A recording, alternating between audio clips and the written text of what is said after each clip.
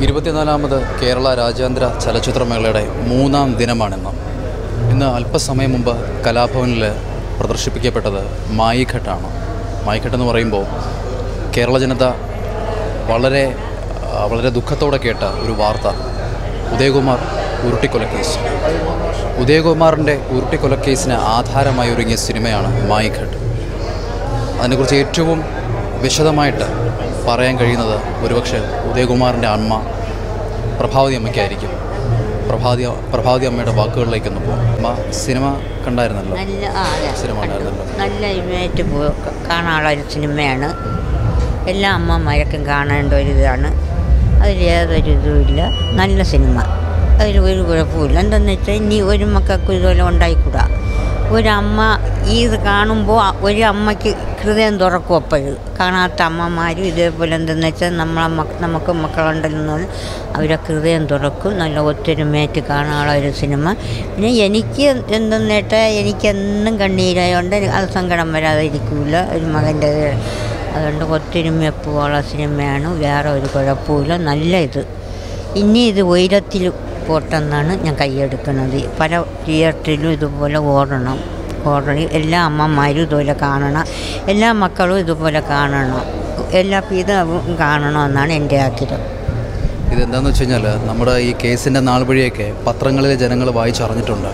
പക്ഷെ അങ്ങനെ ഇരിക്കുമ്പോഴും അതിനൊരു സിനിമാ രൂപത്തിൽ വരിക എന്ന് പറയുമ്പോൾ അത് കുറച്ചുകൂടി ആഴത്തിൽ ജനങ്ങളുടെ ഇടയിലേക്ക് ഇറങ്ങും. എന്തായിരുന്നു ആ സംഭവം, അതിൻ്റെ ഒരു പൂർണ്ണമായിട്ട് രൂപം ജനങ്ങളുടെ മനസ്സിലേക്ക് ഇറങ്ങും അല്ലേ? അതെ. എന്താണെന്ന് വെച്ചാൽ ഓരോരുത്തർ കേട്ടു എനിക്ക് ഇങ്ങനെ അമ്മ ഇങ്ങനെ ഇറങ്ങി പോരാണെന്ന് എന്തുകൊണ്ടെന്ന് കേട്ടു.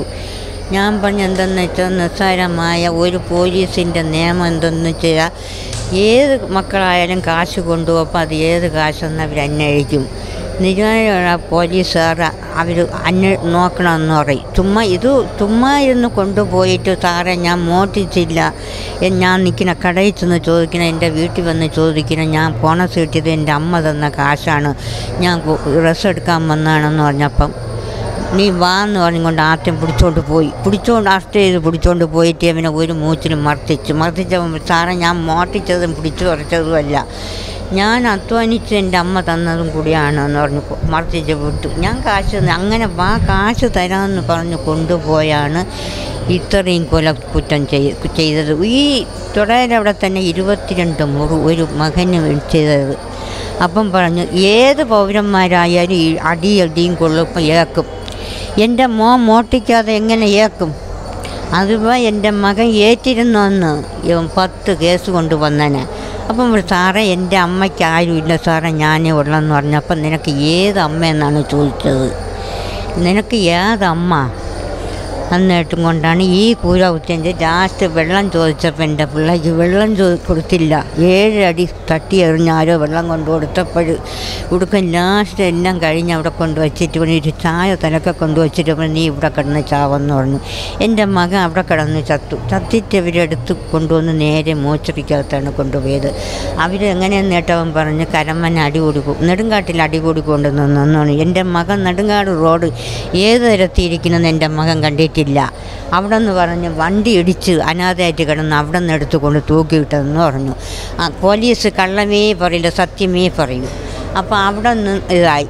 അപ്പം എൻ്റെ മകൻ 4000 രൂപയ്ക്ക് വേണ്ടി ഇത് ചെയ്തതാണ്. എന്തെന്ന് വെച്ചാൽ എൻ്റെ മകൻ ഇവന് സാധാരണ ഇത് കയറല്ല വീഴാനുള്ള കൊലക്കയറല്ല, ഇവന് കൊലക്കയറ് തന്നെ വീഴണമെന്ന് ഒറ്റ ഒരു ഇതായത്. എന്തെന്ന് വെച്ചാൽ എൻ്റെ മകനെ എന്ന് പറഞ്ഞ് 1 വയസ്സിന് 1 മാസത്തിന് മുമ്പേ അവൻ്റെ അച്ഛനെന്ന് പറഞ്ഞ് തള്ളിയിട്ട് പോയിട്ടും എൻ്റെ മകന് മാത്രം ഞാൻ ജീവിച്ചോളാണ്. അപ്പം ഞാൻ മകന് മാത്രം ജീവിച്ചത്, ഒരു മകനെ എന്ന് പറഞ്ഞ് ജീവിച്ച ഞാൻ ഈ മകന് വേണ്ടി ഞാൻ പോരാടിയില്ലെന്ന് ഒരു അമ്മയെന്ന് പറഞ്ഞുകൊണ്ട് ജീവിച്ചിട്ട് ഫലം എന്ത്?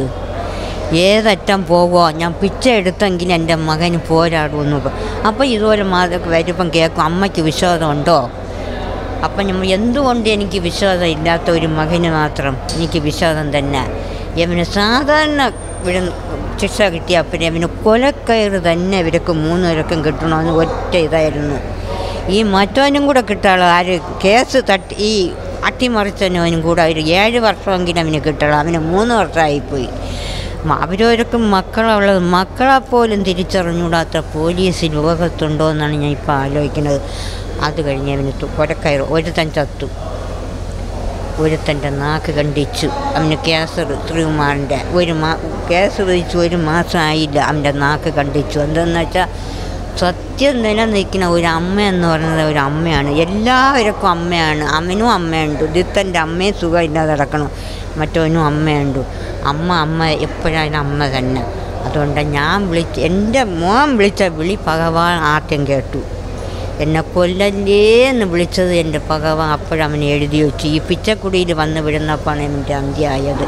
എന്നിട്ടും അതിനകത്തുള്ള പോലീസ് പോലും പറഞ്ഞുടാ, ഒരു സാധുവായ ഒരു പയ്യൻ, ഒരു പാവപ്പെട്ട ആളുകൾ കുടുംബത്തിലുള്ളതാണ്, ഞാൻ വെറുതെ ഇവിടെ എന്ന് പറഞ്ഞപ്പോൾ അമ്മ എത്ര പേരെ ചെയ്തിട്ടുണ്ട്, പിന്നെയാണ് നിസ്സാരമായിട്ട് ഞാൻ ഇതിൽ ഉരുവി പോവാത്തതെന്ന് പറഞ്ഞു.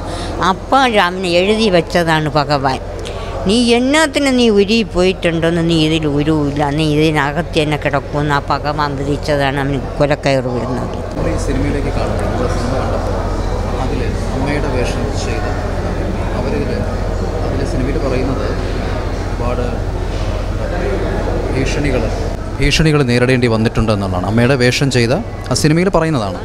അങ്ങനെയുള്ള അനുഭവങ്ങൾ എന്തെന്ന് വെച്ചാൽ ഞാൻ എൻ്റെ വീട്ടിൽ കുടിയേറ്റം കോവിലൂടെ കള്ളം കയറിയപ്പോൾ അങ്ങനെ ഞാൻ റോട്ടിൽ അടുത്തൊരു കടയുണ്ട്, ഇതുപോലെ വീട് കുറച്ചിങ്ങോട്ട് വീടൊക്കെ പോയപ്പോൾ എന്നെ ജീപ്പ് കയറ്റി കൊല്ലാൻ നോക്കി. അവിടെ നിന്ന് ഞാൻ അമ്പലത്തിൽ പോയപ്പോൾ അവിടെ നിന്ന് ഒരു കുണ്ട അവിടെ വന്ന് ഇവിടെ വാടകയ്ക്ക് കൊടുത്തേക്കണം. എന്നിട്ട് ഞാൻ ഇവിടെ വാടകയ്ക്കാണ് താമസിക്കുന്നത്, ഇവിടെ ആരൊക്കെ ഉണ്ട്, എൻ്റെ അമ്മ ചെല്ലമ്മ സാധനം വാങ്ങിക്കാൻ പോയിരിക്കണം, അതമ്മ ചെല്ലമ്മ സാധനം വാങ്ങിക്കാൻ പോയിരിക്കണമെന്ന് പറഞ്ഞു. പിന്നെ ആറ്റുകോലിൽ പോയപ്പോൾ അവിടെ ഒരു കുണ്ട വന്നു നിന്നുകൊണ്ട് എന്നെ ചെറിഞ്ഞുകൊണ്ട് നിന്നു.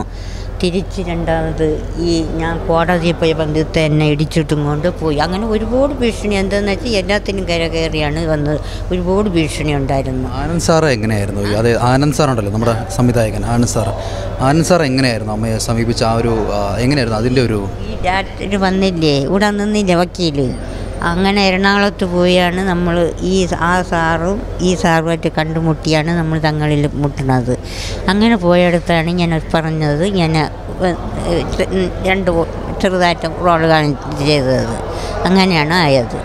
അങ്ങനെ ഒരുപാട് ഭീഷണിയൊക്കെ ഉണ്ടായിരുന്നു, ഒരുപാട് ഭീഷണിയിൽ എല്ലാത്തിനും അനുഭവിച്ചു. അപ്പോൾ എന്നെ അപ്പോൾ ഈ ഡ്രൈവറില്ലേ മൊട്ട, അവിടെ നിന്ന് വന്ന മൊട്ട, പതുക്കെ വന്ന മൊട്ട എന്നെ കണ്ടുകൊണ്ട് ആടിച്ചപ്പോൾ ഞാൻ റോട്ടിൽ കയറി നിന്ന് അപ്പോഴെന്നെ ഈ ജീപ്പ് കയറ്റി എന്നെ അപ്പോഴും. എന്നിട്ട് അമ്പലത്തിൻ്റെ നടയിൽ SI ഏട്ടാരം നിന്ന് വഴക്ക് പറഞ്ഞപ്പോൾ യവന്മാർ തുറന്ന് ചിരിക്കുന്നു.